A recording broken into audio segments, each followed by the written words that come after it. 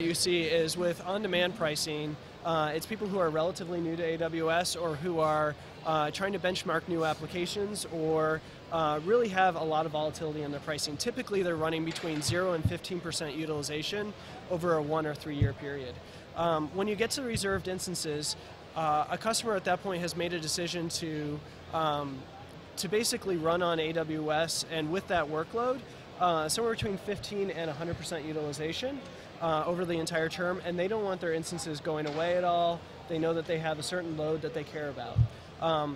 So think of your web application servers, think of your database servers, anything where you really want to make sure that it's around. When you get to spot instances, we really are talking about opportunistic computing. And what that means is that you typically have a couple different use cases. Two of the most common ones are where you have a certain baseline workload, which you're running on reserved instances, and you want to accelerate that workload by opportunistically adding more capacity, i.e. spot. Alternatively, you have a certain need by date when you need to get your workload done by, and it doesn't matter, the value of your data doesn't really change significantly before that need by date, and so you're able to delay it. And so that's another great time for spot. Pretty much most of the other opportunities are on reserved. Dave, you were talking about, just one more follow-up, and I know Jeff wants to jump in. Yep. You were talking about utilization, yep. A range, a spectrum. How are you measuring utilization? Can you just clarify that a little bit? Sure, in terms of utilization, what we want to look at is that one instance running 744 hours costs very differently for us than 744 instances running during 1 hour. Yeah. So when it comes down to it, utilization for us means that you're running one instance every hour during the month, and that would be 100% utilization. So 30% utilization would be effectively 30% of 744. Got it, okay. So I'm just curious, I thought I understood, but now I'm a little confused. So an on-demand is I need horsepower, yep. and spot I need more horsepower. What's the difference between the two? So the best way of thinking of it is that spot, you basically go in there and bid for unused capacity. So you set your bid price, the maximum you're willing to pay. And then we have a spot price, which is based on supply and demand. Since we're selling our unused capacity, that spot price will change over time.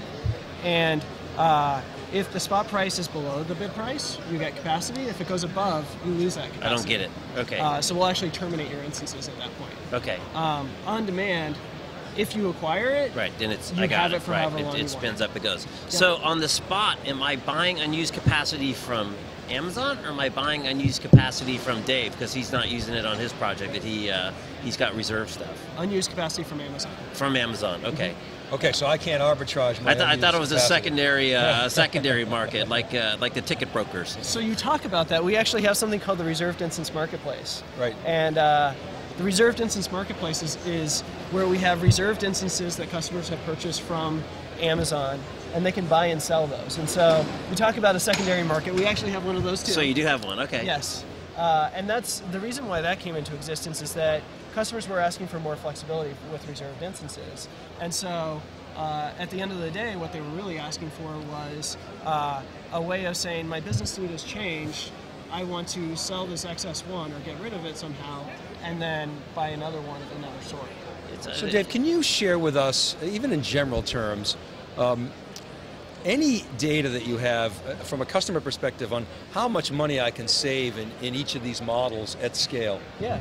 So let's just start out with on-demand. So depending on, the best way of thinking about your cost savings in on-demand is what is the peak amount of capacity that you would have had to purchase on-premise. And if you were to run that the whole time, that's what you would have to provision to meet your potential needs in terms of demand. Versus only running that for 1 hour, right? And so, you know, the gamut there ranges significantly, so it's hard to throw around exact quotes on that one. On reserved, if we benchmark that against on-demand, you can get upwards of 72% off the on-demand price. And for spot, typically on average we see at least 80% savings. However, we've seen upwards of 92% off the on-demand price.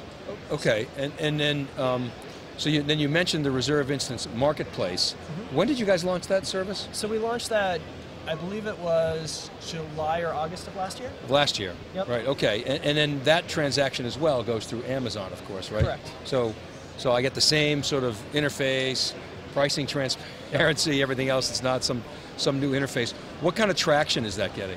It's actually working out really well. It's beating our internal goals. It's in terms of the buyer side, we're seeing a lot of great selection out there, so you can find new pricing terms and great selection in pricing. On the seller side, we're actually seeing, assuming that you price at a very competitive rate, we're seeing that reserved instances are rotating off that marketplace at a good churn. Is this stuff patentable? I mean, yes.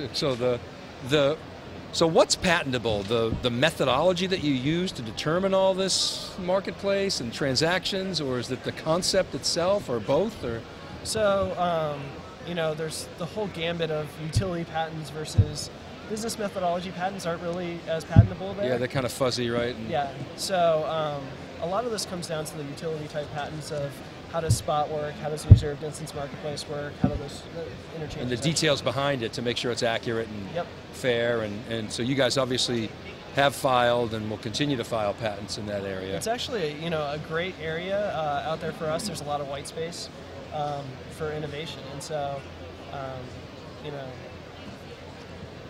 it's a great place to be in terms of continuing to innovate and move the field forward, and so we hope to continue to kind of push that trend. Are you hiring people? Oh, I mean, we are hiring everybody's people. hiring, right? What are you looking for? So on my teams, I'm looking for a great senior manager, someone that leveling at Amazon's a little weird. We have people that I've had a senior vice president of 1,000+ person company work for me before. So senior directors and directors, like at most other companies, that's the level of person that I'm looking for to run Spot's engineering org. I'm looking for principal engineers, so people that super experienced, that are really excited about doing things in highly distributed, highly scalable computing, senior engineers, web developers, a product manager as well, so someone that's really, that has both a business and technology background. You're exploding. We are hiring all over the place, and I would love to connect with anyone who's interested. Now, Dave, you guys announced, I guess it was in March, that you were giving away Trusted Advisor, I think for a month, to let people try it out. How much does Trusted Advisor get involved in recommending pricing? That's a great question. We've already made over $22 million in recommendations on how to optimize costs. So people could save $22 million worth of money just optimizing based on reserved instances. So it's one of those things where Trusted Advisor is a great tool, and we're going to continue to innovate in that direction of helping customers to save money. So how's Trusted Advisor work? Like I say, you sort of did a freebie in March, if I recall. That's right. And then now it's a service that I can purchase, right? Correct. And then so the economic justification of purchasing that service is you're going to tell me how to save money and how to improve best practice. So it actually comes along free with premium support, and so I believe it's enterprise and I forget, maybe it's developer support, and along with that you get the Trusted Advisor service, which basically will perform a set of checks against the service you're running, your resources that you're running. And what that comes down to is, are your resources idle? Can you optimize your usage based on reserved instances? Can you, any number of these checks, are your security groups set up right? And all of our best practices we've been folding into the Trusted Advisor tool.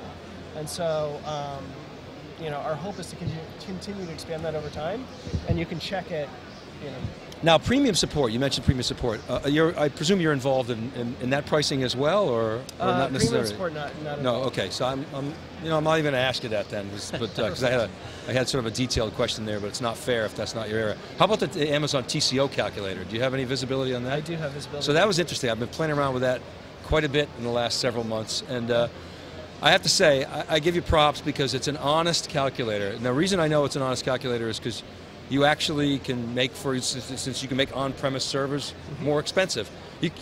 I think your storage pricing may be a little aggressive, a little high for the on-premise. So I think I could probably get some on the spot market open. But in general, I found that calculator to be, and I would consider an honest calculator. It wasn't rigged. Yep. A lot of these TCO calculators are just kind of phony. But that's a service that you put forth to people. Do people are they actively using it? I mean, I know it's about lead gen and getting people to engage, but do people actually use that to make business cases? Definitely. So a lot of what we're trying to do, the economics are there for AWS to be to win against on-prem almost in every scenario. So our goal is really just to provide the data to help people sell from within companies themselves. And so people are using the TCO calculators.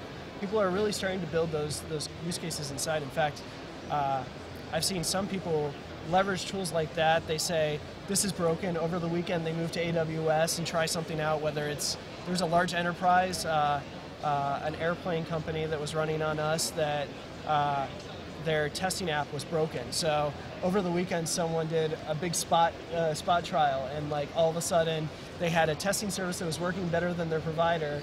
And the next thing you know, like there's a enterprise salesperson, going into the lobby, and they're like, "Shh, we haven't told anyone yet." Yeah. So this is classic Amazon. It's like self-service pre-sales. Yes. Yeah, yeah. And then as Shadow IT. It works perfectly, because by that time, you really develop that trust that, hey, we are going to really reduce the price. And it was so low of a cost that they didn't even occur to them that even anything was changed. Right. So Dave, let me shift gears just a little bit, because we had a lot of people talking about kind of the culture. It's a little different. I grew up in Portland, right? So Seattle is Boeing, right? Boeing and Microsoft and Starbucks and more Amazon, right? So talk a little bit about what makes the culture special and why you guys are able to continue to execute in, kind of extensions into new areas. Yeah. So I think a lot of the difference in our culture comes down to we have the decision-making process is really pushed down to each of the teams. So I'm effectively a mini general manager, so I can make many different decisions across the AWS Smart Market, across reserved